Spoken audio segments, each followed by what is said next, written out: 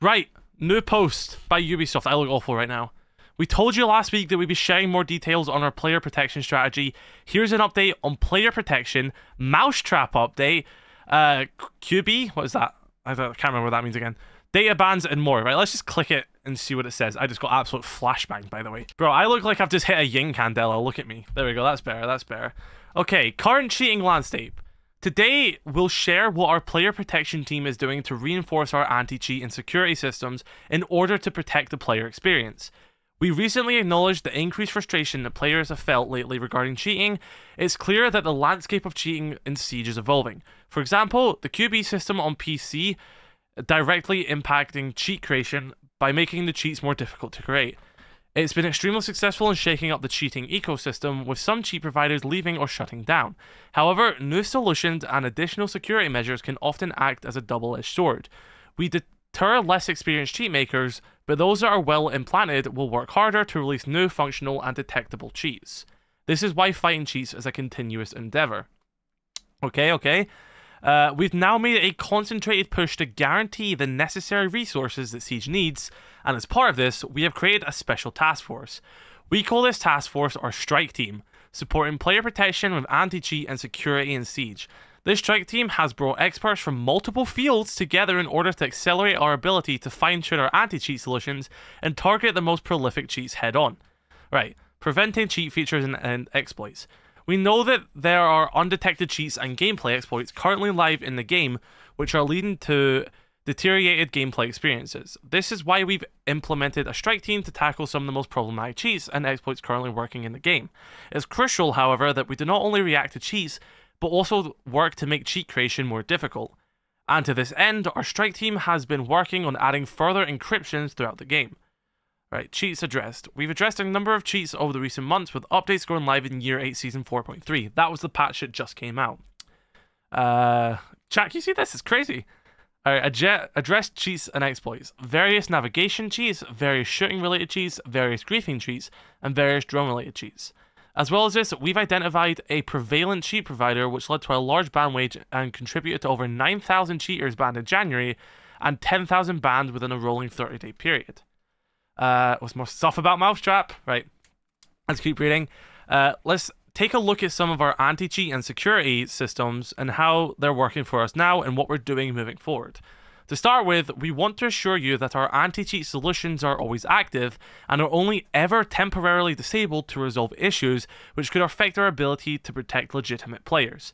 Once resolved, the affected systems is then reactivated. We do not deactivate our security or anti-cheat measures such as the QB system or MouseTrap for any prolonged amount of time, with BattleEye always remaining active. Right, MouseTrap. They have a thing about MouseTrap, a huge bit about MouseTrap. Right, so first bit is about workarounds. In Year 8, we fixed a number of workarounds that were enabling spoofers to avoid or reduce their chances of detection. Though we are aware that some players are still able to avoid the full effects of our system, we are working harder to counter these remaining workarounds, and we are confident that you'll see further reductions in spoofing soon. MouseTrap update, very nice. Effectiveness. MouseTrap continues to find, track, and penalize players who use mouse and keyboard on console through the use of spoofing devices and has remained active and effective throughout Year 8. The usage of spoofing devices, which saw a drop on the release of MouseTrap, has continued to trend at this lower rate since its release. Our data also shows that players do swap to controller if viable. MouseTrap workarounds are not available, making a better experience for everyone. I guess that's their way of justifying why they don't ban them. I look sweaty as shit, by the way. I'm not even sweating, chat. What is this? MouseTrap updates. We are currently investigating new solutions to detect more types of spoofing adapters, and we've recently pushed an update to MouseTrap to further increase its effectiveness while ramping up its effects. In this update, we have optimized our detection threshold to identify more mouse and keyboard players on console, and fine-tuned maximum latency penalties, setting for the remainder of the season. These changes will allow MouseTrap to detect even more players who are using the MouseTrap keyboard and who are using mouse and keyboard on console, while adding higher latency sooner. As well as this, we are currently implementing additional in-game warning feedback for detected players, and are developing an additional MouseTrap feature which will help to further level out the playing field. This feature will have a further positive impact on the match-to-match experience of console players.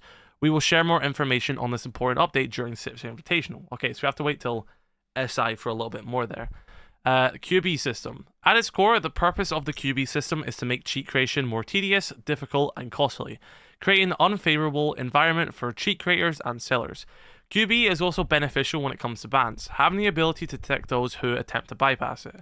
We've already seen cheat creators give up on Siege due to the increased effort that is now required to make basic cheat development.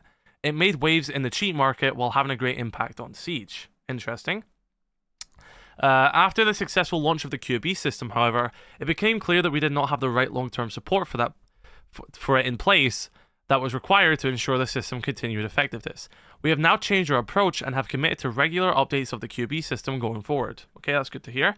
We are now developing new iterations which will be coming year 9, and in the meantime, we continue to fine-tune and further strengthen this innovative security system. QB is a solid system for Siege, and we're making sure it's receiving the resources needed in order to maximize its performance. We're excited to share more information on our advancements with the QB system later in the year. This is it's a long document. Next is bans, data bans, and BattleEye. Got a bit of ban numbers. Here we have our latest data bans covering the last 3 months. They've already talked about this. 10,000, roughly 9,000. We can skim over this bit. Since their introduction, data bans have been great success for Siege, finding illegitimate players that weren't already being found by our systems working at the forefront. However, we fully recognize that there is room for improvement, with some high-stat cheaters remaining undetected. This is true, because I see this all the time.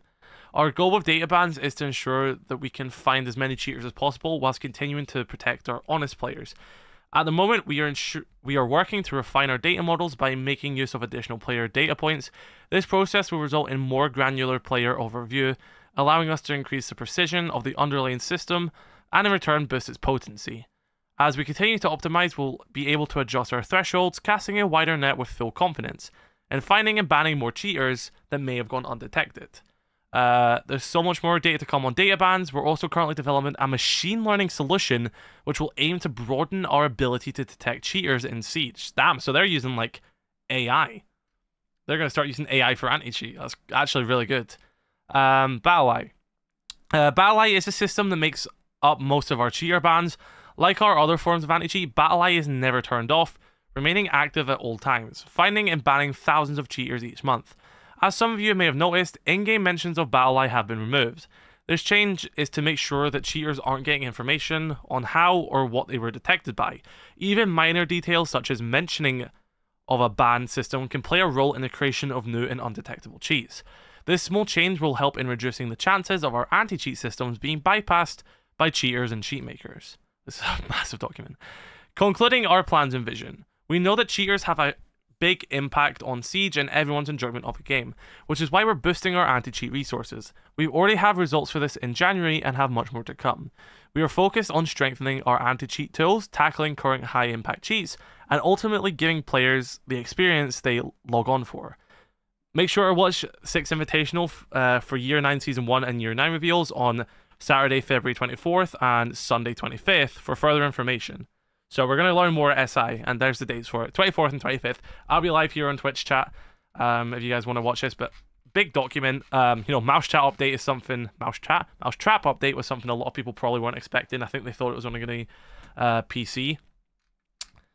But that's a lot of stuff. Very interesting. Let me know your thoughts, everyone. This is huge. I can't wait for SI to learn more. They seem to be finally taking cheating seriously. So let's see how it goes.